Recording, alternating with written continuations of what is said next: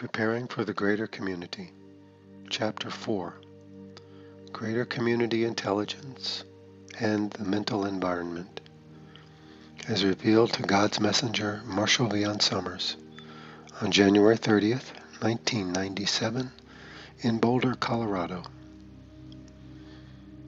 We have saved one of the most essential truths about the greater community for this chapter. It has to do with the mental environment. The mental environment is the environment of thought. It is the environment in which you think. Invisible to the eye and to the senses, it nonetheless casts as great and sometimes an even greater influence upon you than does your physical environment, which you see, sense, and touch. The mental environment is an environment that is a true frontier for humanity. Very little has been learned here except in recent years, and even here the education in the mental environment is only in its earliest stages.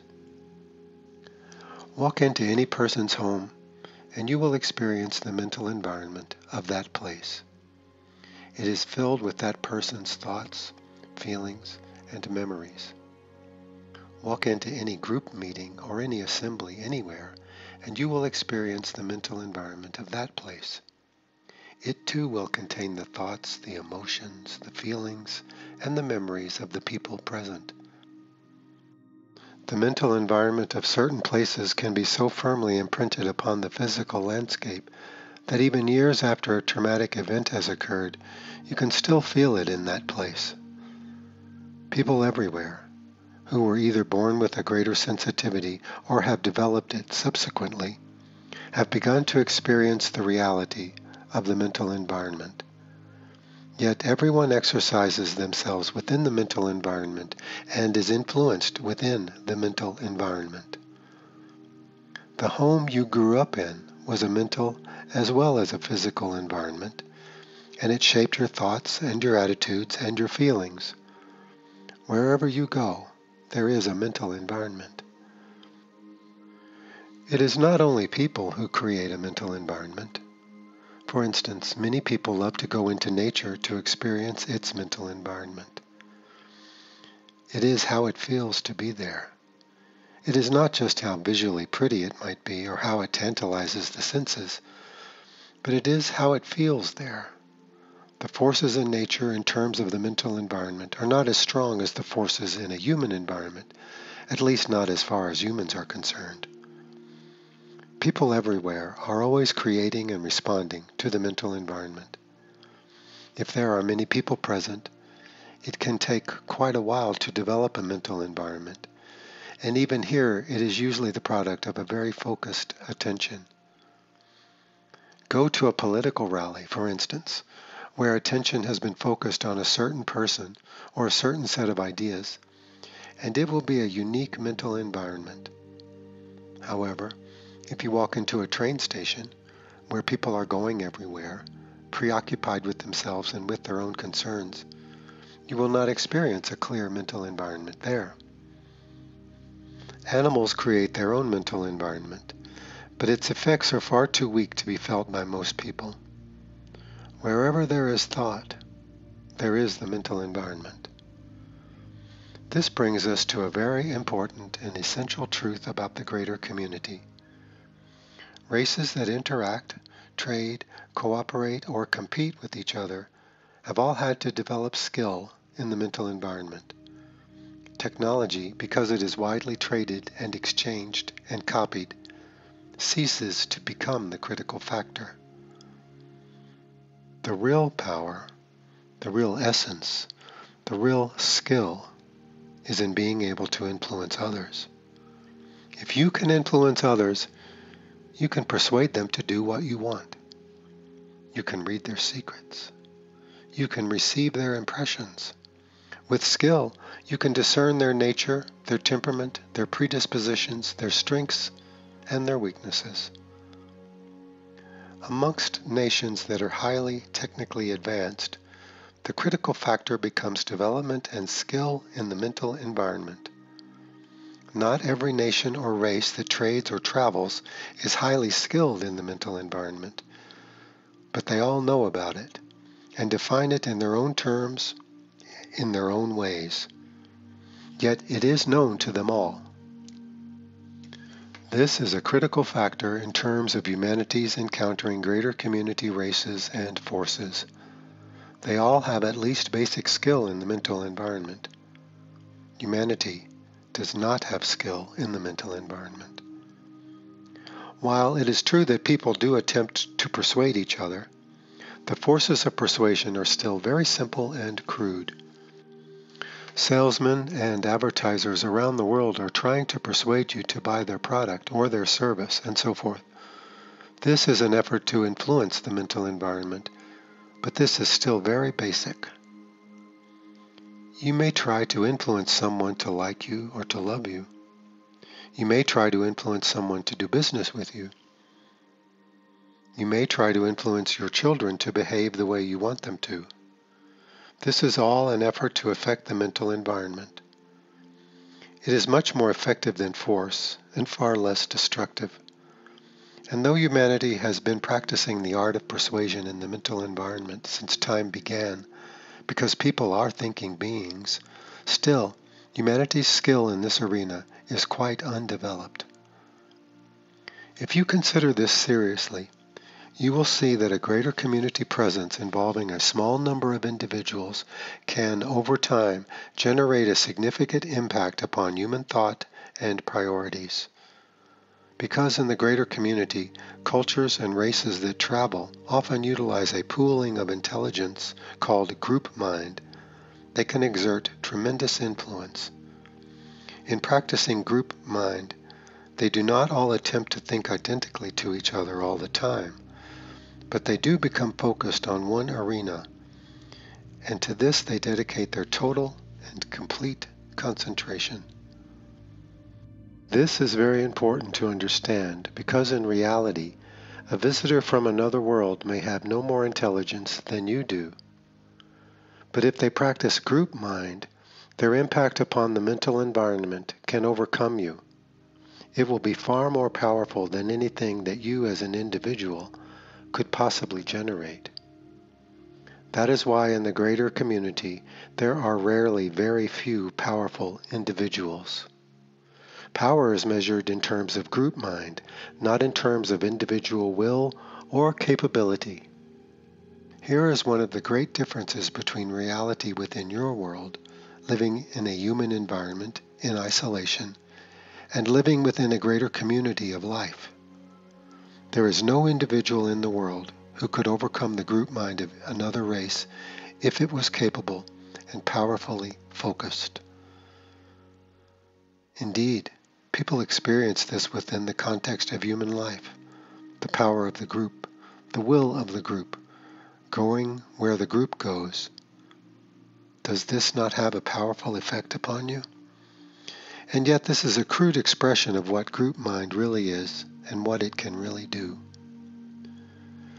People's persuasion upon each other is often very emotionally based and has a great deal to do with rejection and acceptance. But in the real practice of group mind, it is focused on a deeper part of the mind. It does not cater to basic emotions like this because in the greater community, people realize if their emotions are being affected, they can learn to counteract this. In greater community involvements, the exercise of group mind and manipulation of the mental environment is far more sophisticated. For example, if two different beings from different races are interacting and they wish to influence each other, they both have certain skills. They both can feel when they are being scrutinized. They both can feel basic efforts at manipulation or influence. Therefore, they must utilize skills that are far more subtle. Another example within the world of focusing the mental environment and the use of group mind is in the arena of prayer. If you are praying for someone or with someone, you are attempting to focus the mental environment and create a greater power between the two of you by joining your minds together in a focused activity. Here, for a moment at least, you transcend your individuality and create a greater mind. When large numbers of people are praying or focusing, this creates an even greater power.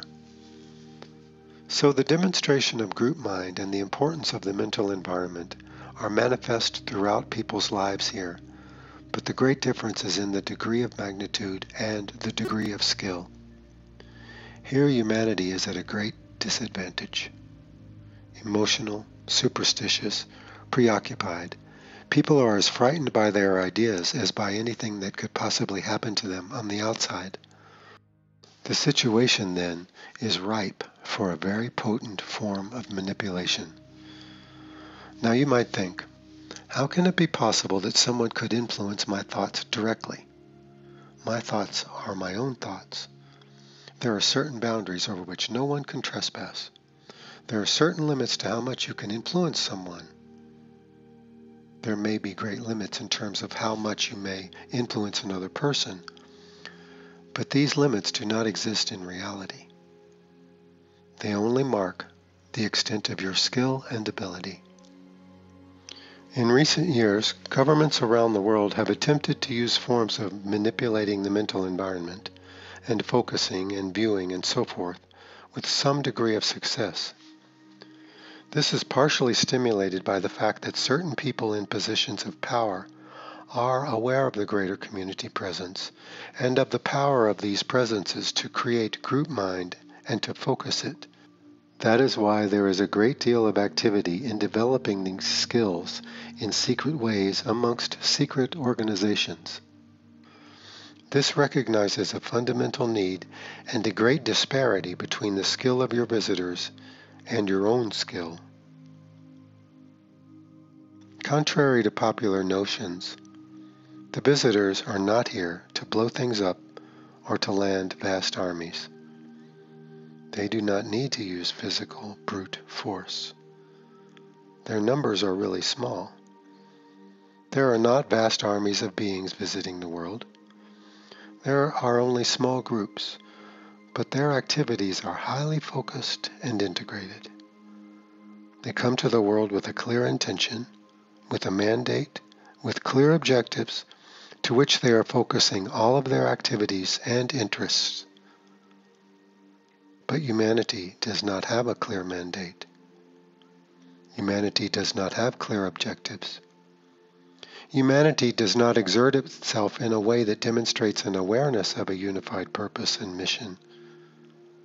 And so while your visitors may be no more intelligent than you are individually, their approach and their ability to exercise group mind and their awareness and understanding of the dynamics of influence in the mental environment put them in a highly superior position to produce results that they themselves do not have to physically demonstrate. You simply influence people to have them do what you want. You create a mental condition. You create imagery. And they begin slowly and even very subtly to think along the lines you want them to think. Clearly, this is a form of mind control. The important thing to realize here is it is a fundamental exercise of power in the greater community. It is an interesting thing that in the greater community amongst many interacting races, there is great care not to destroy technology, natural environments, and so forth, because these become rare and valuable. There is not the destructive violence that you see here in the world where things are wantonly destroyed. There is much more care to preserve resources in the greater community because resources are valuable. Instead, the competition for power is far more focused upon the mental environment. In an adversarial situation, you are no match for the one who can influence your thoughts. It is remarkable, but your world could be overtaken without firing a shot. It will not be overtaken simply by exerting a group mind focus. It will be overtaken by permanently influencing the nature of thought. This will not be done by introducing alien kinds of thinking or concepts. It will be done by taking advantage of traditional thinking. There is so much conflict and contentiousness in the world today, and the roots of this run so deep in the history of culture and consciousness that one has only to direct these powers and forces to gain desired results. To accomplish this, human beings have been studied extensively in the last half-century, psychologically, emotionally, and physically. Because human beings do not have a great deal of strength in the mental environment, they can be made ready subjects for study. Their minds can be overtaken. They can have extensive experiences of contact with little or no conscious memory. And yet they are forever changed to a slight degree. If these contacts continue over time, a person's psychological capabilities will be greatly hindered, and they may in fact begin to think according to the will of their investigators. The change here is very subtle, but very complete. The fundamental education for every human being is to begin to learn that they live in a mental environment and to have a sane and a sober approach to this. You as an individual have certain natural boundaries, but these can be transgressed. People influencing people. There is a great deal of limitation in the power of the effect, but in the context of relationship with greater community forces in a greater community reality, the contrast becomes much greater. The power of the mind over the power of the body is significant. Therefore, it is important to remember that human beings have only evolved to interact with one another as intelligent life forms. Other forms of intelligent life in the world have either been subdued and destroyed or are generally ignored as having no competitive threat. Therefore, your skill with one another may seem to be very great, but in a greater community context, it is not significant. If you could but consciously remember or meet those visitors, you would see by their physiology, by their manner, by their demeanor, by the nature of their physical existence, how much priority they give to influencing the mental environment. You are physically stronger than most of them. You have much greater adaptive ability in the world. You can live far more successfully in terrestrial environments. You have much more physical strength, are much more robust, much stronger, but they seem to have the advantage. Here we have a serious problem. If you consider this and realize the predicament that it puts humanity in, if you see the predicament it puts you in terms of just dealing with other human beings, coming to terms with the fact that you are greatly influenced and trying to find out what the influences are and how they are affecting you, you will see that this represents a new threshold in education, and a vital one at that. Here the ability to focus the mind and to control the vital energies becomes essential. This is not necessarily spiritual development. It is intellectual development. It is developing power of the mind, which is different from power of the spirit, as we shall soon describe. You may ask, well, given these grave situations, and given our tremendous disadvantages, why is not the Creator intervening on our behalf? What is here to save us? What is here to enable us? The answer is fundamental. The Creator has given you an intelligence that cannot be influenced in the mental environment. It cannot be persuaded. It cannot be dominated. It is entirely free thinking within you. We are not talking about your thinking mind now. We are talking about a greater mind that exists beyond your thinking mind. This is the mind we call knowledge. It represents your ability to know. It is the only part of your consciousness that is truly free in the mental environment. It is the only part of your consciousness that cannot be persuaded and dominated by greater forces. This is why knowledge becomes the focal point of spiritual development in the greater community. In essence, knowledge is your spiritual reality. It cannot be influenced by anything in physical reality, thus again demonstrating that physical reality and spiritual reality are fundamentally different. Why is the Creator not intervening? Because the Creator has put the answer within you and within each person. Knowledge exists in the greater community forces, greater community races, but in highly advanced societies it is fairly deleted from the individual's experience. As we have said, in many societies of this nature, individuals are taught to think according to certain codes and ethics and to strictly adhere to them under all circumstances. That is why their adaptive capability is so weak. That is why they need human resources in order to survive in the world, because they cannot adapt to it. This is their weakness and your strength.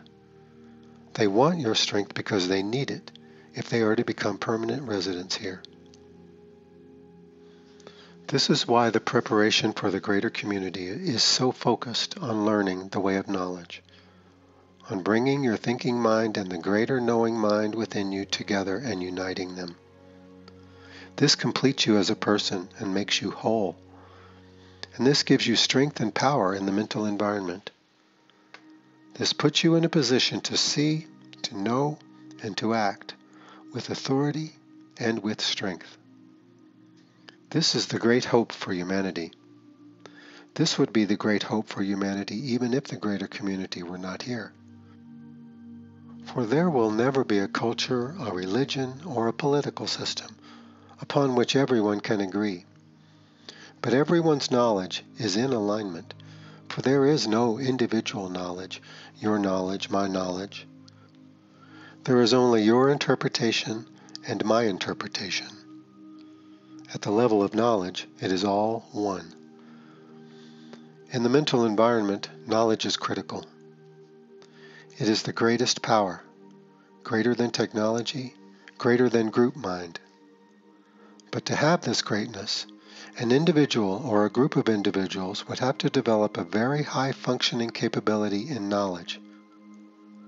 This is a great challenge, and this represents the essential education. But knowledge is only part of the education in the greater community. You must also learn greater community perspective and also learn how the greater community functions. This represents a tremendous education, but knowledge still represents the core of the curriculum. People ask, well, is this intuition? No, this is greater than intuition. It is where intuition can come from, but it is greater. It is entirely another mind within you. It does not think like your personal mind. It does not deliberate. It does not choose. It does not go into prolonged states of confusion and uncertainty. It does not weigh this against that. It does not use reasoning as you think of it. It simply knows and waits for the moment to act. Humanity is centuries away from having a social cohesion necessary to utilize group mind in a truly functional way in the greater community, though it is possible for individuals and small groups to develop these capabilities. But for society as a whole, it is centuries away and perhaps even longer. You are centuries away from having the technology to meet your visitors face to face on equal terms. Therefore, the most important thing of cultivation is to gain a greater community education and perspective and to develop as a man and woman of knowledge. This will require that you gain a basic education in the mental environment, something which unfortunately you cannot find in any college or university in the world. For this you need a special preparation, which is being provided here. In learning about the mental environment, you begin to discern the mental environment of your own personal life and the forces that are prevalent there. You begin to understand the dynamics of relationships and how people influence each other. You begin to take responsibility for who and what is influencing you and to arrange them accordingly. you begin to see the negative effects of inappropriate persuasion and the positive effects of helpful persuasion. You begin to realize that there are no neutral relationships, that everyone is either strengthening you or weakening you to some degree. This is primarily important in terms of your primary relationships. Here you begin to break new ground in learning the real mysteries of life. Here you gain strength and capability. Here you replace fear with skill. Here you replace judgment with compassion. If you learn about the mental environment, and this is governed by knowledge and wisdom, then the result will be very different from what your visitors can demonstrate. But people are superstitious. They do not distinguish the mental from the spiritual environment. They cannot differentiate between the different realities of which they are themselves a part. They cannot distinguish between subtle forms of manipulation and spiritual acknowledgments and empowerment. They cannot distinguish between these things until the results can be proven, and by then it is too late. Again, if there were no greater community in the world, it would still be your primary education, if you seek to become wise and compassionate, if you seek to become whole and complete within yourself. But the presence of the greater community makes the situation far more demanding and makes the requirements for education far greater. In this, it has a saving grace. There are many people in the world already who have been contacted by the greater community forces, where they may attempt to exert influence upon the political and religious institutions that govern the society. They nonetheless are seeking to gain influence amongst people everywhere through direct contact.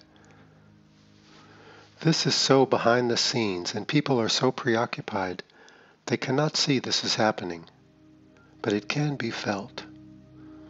You have had experiences of discomfort and unrest that perhaps you attributed to your immediate circumstances or to your own emotional states, but which in reality were the result of you experiencing something in the mental environment that was either directed towards you or directed towards something near you. You can feel the presence of the greater community. They are very good at concealing themselves, but you can feel their presence. And beyond this, you can learn to know who they are and why they are here, for this can be known at the level of knowledge. To prepare humanity for the greater community, a great teaching is being brought. Its source is the Creator, and it is supported by your allies throughout the greater community, who support the emergence of knowledge everywhere, and who seek to keep knowledge alive in the universe. This is called the Greater Community Way of Knowledge. It represents a tradition of learning and transmission that is older than humanity itself. It is being given to humanity to prepare humanity to unite its world, to rescue its environment, to elevate its consciousness and abilities, and to prepare for its new life in the greater community. It is unlike any other teaching in the world. It represents the wisdom of the ages that human traditions have kept alive. But beyond this, it represents wisdom of the greater community, which has never been learned in the world before. The great need of humanity has brought a great response from the Creator. It has brought a great promise, a great opportunity, a great need.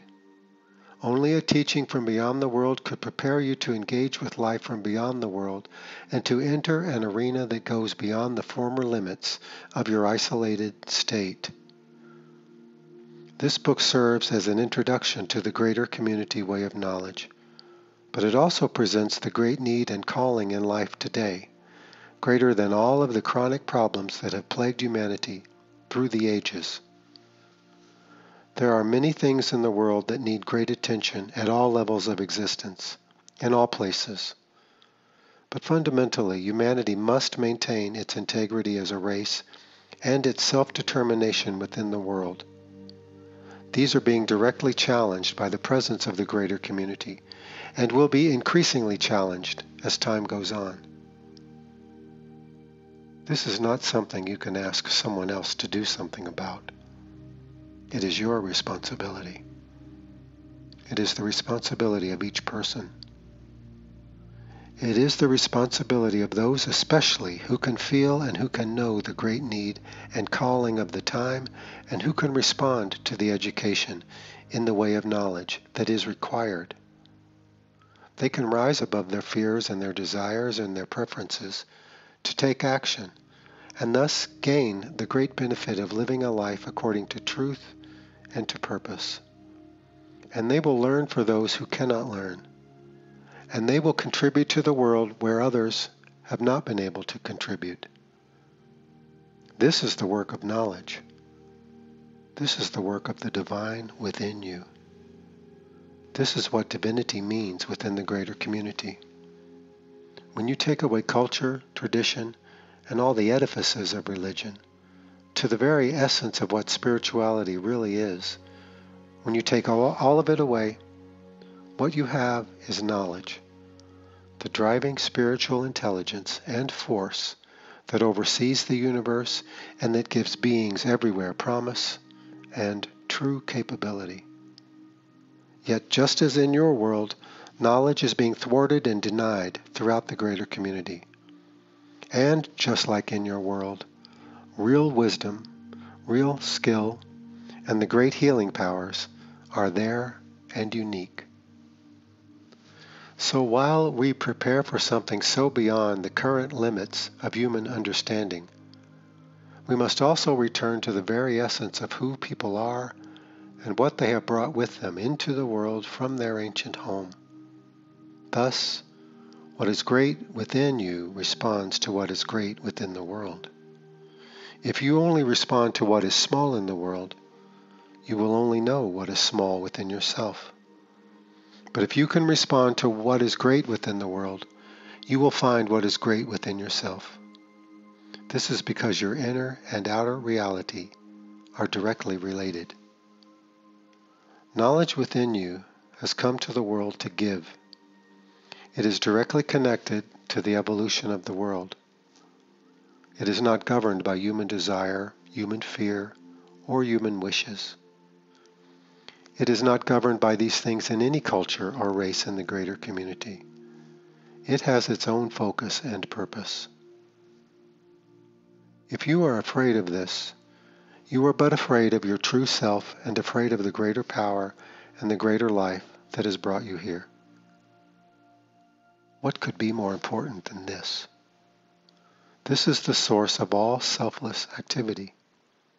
This is the source of all contribution and creation in the world. What could be more important than this? The times in which you live call for this now more powerfully than ever before. The greater community is in the world. It is exerting its influence in the mental environment.